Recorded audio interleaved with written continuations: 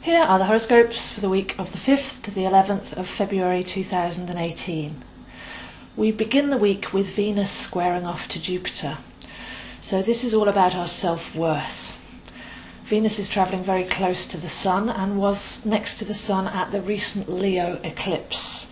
So this year starts with a great deal of heart and sovereignty. Jupiter wants us to expand.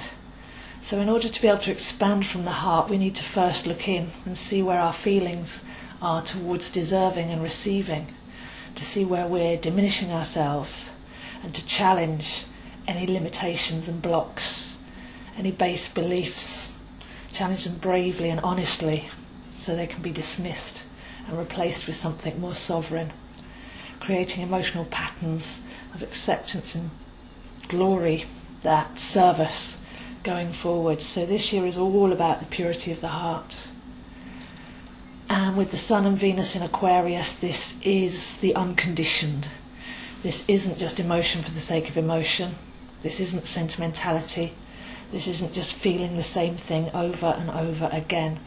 This is actually cleaning up our energy field so that when we radiate, because the heart is a giant transmitter, when we radiate out, it's with purity and the highest vibration.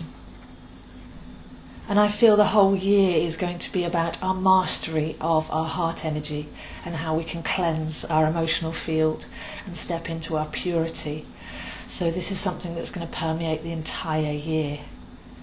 As we go through the rest of the year, it will be then, where do we put our valuable energy? Is it towards people and events that are resonant, supportive and magnificent?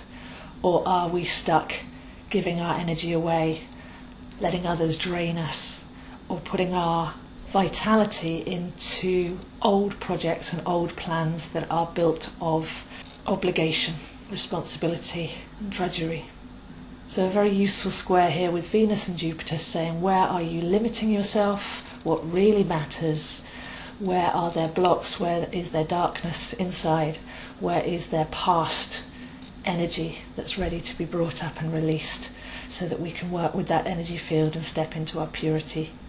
At this time of year we celebrate Imbolc, which is the returning of life to the planet. This is all about purity, simplicity and letting go of the past, nurturing a new vision, how we can do things differently and more simply, and expand ourselves into the new cycle. So very good timing here. We're also between eclipses, so it's a very quiet time. It might not seem it, but anything that's confusing around you is actually showing you what you can cleanse. So it's a time of spring cleaning, slowing right down to view things with fresh eyes and fresh perspective. So if we look back 6 months to the last eclipse pairing, then we can witness the journey that we've been on. The next eclipse comes in on the 15th, and that will be the new moon in Aquarius, starting the year of the Earth Dog in the Chinese calendar. So we'll be going from fire to earth at that point, and from the roost to the dog, so things slow really right down. And we're coming from a place of heart and presence. So in preparation for that, between these two eclipses, practice presence, practice simplicity, and reconnect with the heart. So the whole week really, be still, observe. But there's a deep mystery and magic comes in the middle of the week as the moon meets with Jupiter in Scorpio. So very, very deep, we plunge into the mysterious side of life. We only see 5% of the light spectrum, we only hear 5% of the audio spectrum. 95% of the world is happening beyond our 5 senses. So if we stop long enough, we tune in with our intuition, and we can feel the beauty and the magic around us, and receive the gifts and the signs. Stop and notice them, and increase our intuitive awareness. So a sense of magic and simplicity permeates the middle of the week. By Friday, Venus prepares to leave Aquarius, having purified our hearts, having raised our frequency, and having reconnected us with our true identity and simplified all the stories of the mind. So Venus moves into Pisces by the weekend, and this is the deep etheric waters of our imagination. Our imagination is the incubator of our dreams. So when we tune in with our feelings, when we tune in with our resonant frequency, when we tune in with our imagination and our intuition, we can clearly know what it is that we care about and who we are, without the mind getting in the way.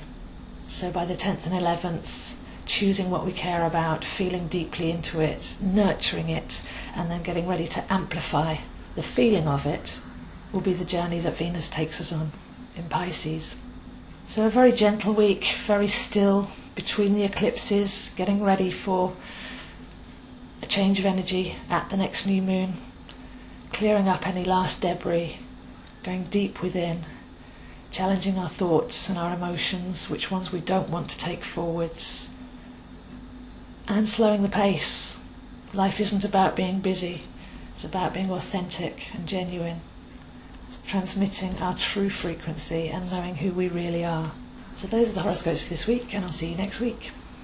I would love to meet you if you'd like to have a look at your birth chart soul plan one-to-one. I'm available in London and over Skype. I also run a number of meet-up groups and have some exciting tours to sacred sites coming up over the summer. There's also my membership group and my online courses and a number of products, so please do come and check my website, www.astrozo.com, or email me, zoehind7@gmail.com.